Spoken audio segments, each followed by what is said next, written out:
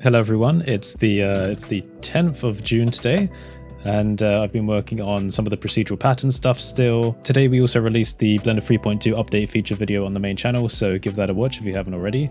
But let's take a look at what's been going on today. So we got one more node group come through from Charon, which was for the animated raindrop effects here. So if I play the timeline, it's a bit fast, but if I just scrub through the frames here, you'll be able to see the raindrops as they fall down the surface. So let's go to the right nodes here. We have the rain node here, and you've got like a rain shader output. You've got the mask and then the base roughness, and you can combine this with shaders in any way you like. At the moment it's just the roughness for a principled shader, that's becoming the output. But, you can use pretty much anything, and we could pass that through the through the base color as well, just making it very messy at the moment. So here we go. So if I pass the mask through, then we can see the white on black and main mask there. So you could use this for kind of like any effects that you wanted. So it is animated, you don't have to use it animated though. If you go into the node group, there'll be a driver in there controlling the animation. As well as that, I thought that since people liked the look of the volume effects, which I put on Twitter and Instagram, I can actually show you this if I close the general display collection and open the volume display. And then if I set that to be the main camera, click on this object and then choose these material outputs.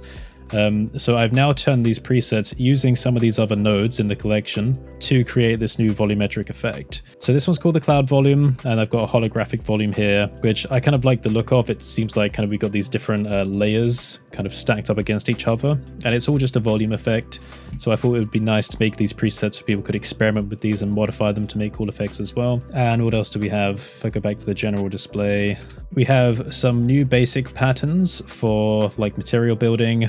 Let's choose that. There we go, material output. So these ones are just the Voronoi family. So there are like lots of different effects that people tend to make using the different combinations of Voronoi effects.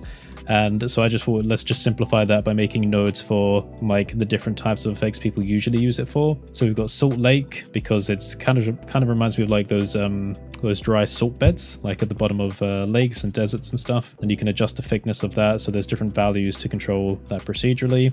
And then we have like this leafy one, because it looks a bit like leaves. Then we have dots. There's actually quite a bit of control you can get with these. So if I zoom in on the surface there and increase the size, maybe not that much, then we can increase the steps value, and you can see that we're going to essentially get like a stepped gradient going. So you might find this interesting for, I don't know, all kinds of like stylized or toon-like effects. So I thought that was a pretty interesting one. And then we also have the stars as well, so you can get like a starry effect there. So these will be handy for like all different kinds of material surface effects. And that's basically where we are at the moment. So there's a bunch of interesting new stuff that's been added here compared to like the old versions. I will say though, since you're on the second channel, the price of the procedural patterns pack will increase when this update goes live. So if you want to get it at a cheaper price, now would be the time. Like I haven't told anyone on the main channel that yet, but that's basically going to be the case for like pretty much all of the products. So yeah, I thought it'd just be interesting to give you like a little update on what we've been working on today.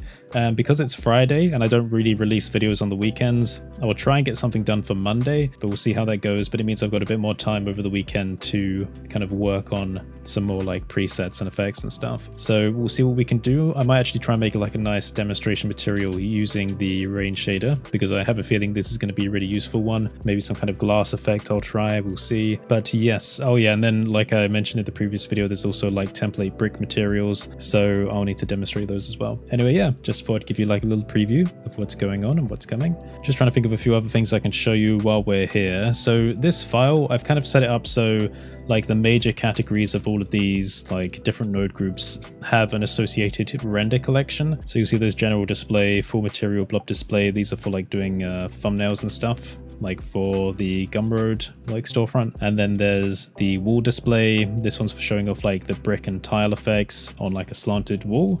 So it's just a nicer way to display things. And then I have the volume display for like demonstrating the volume cubes. I quite like this checker pattern, which I've got going in the background. I mentioned that in the last video as well. I like just being able to like switch on and off these different light catchers. I think that's pretty nice. And I guess as utility that other people could take this blend file once they've picked up the package and I guess adapt adapt this to be their own startup file if they also like the way that I've been displaying things on the screen. But in putting together like these new effects, like experimenting with the volume stuff has been super interesting. Like I didn't think I'd be able to get these kinds of effects, and I really want to go further with this. I've got some all kinds of ideas for, like, I want to try like an ionization engine. Have you ever seen like those kind of NASA experiments, I think, where like you get this kind of like energized gradient coming off of like an engine? I want to try something like that with the volumes. But yeah, it's like an interesting field of study. I used to do volume stuff for like the nebula experiments. I remember like Gleb Alexandrov, Brent Patterson, and a bunch of other people on Twitter. Like we would all be doing like these different experiments with nebula stuff. And so I guess it kind of fits into the same vein, but a lot of that was with Eevee, and Eevee has, you know, a lot of limitations when it comes to doing volumetric renderings. So for example, if I show you this exact node group in Eevee, I might need to let it calculate.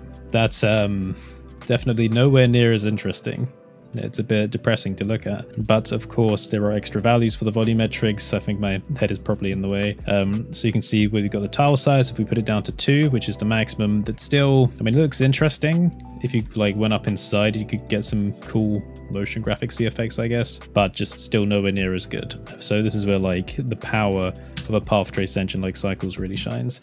But anyway, like Procedural Patterns wasn't even supposed to be about volumes. I just found some of these cool effects by happy accident, and it's also a lot better like visualizing them with the standard view transform for the color properties, because if we're doing it with Filmic, you know, it's a lot drier, nowhere near as vibrant, and just not as interesting. So I tend to swap between these different color spaces when like working on the different types of materials and patterns. So yeah, hopefully you found this interesting. I'm going to try and continue doing some work on it now before the end of the day. I think on the last video, Machine left a comment saying that they had trouble finding it on Gumroad, but if you go through my website, you'll be able to basically get a direct link to where the product is on Gumroad, but it is also available on Blender Market as well, I believe. So on the main channel, we do that thing where at the end of a video, I give you an emoji to put at the end to kind of say who's made it this far, but we don't always do that on this channel. However, I was thinking maybe I could set like, I'll let you know an emoji which you can put in the comments for like any video that I make, and I will know that that's the emoji which indicates that you've made it to the end, even if I don't set one. And conveniently, there is an emoji called end. It's basically like a back arrow and it says end. So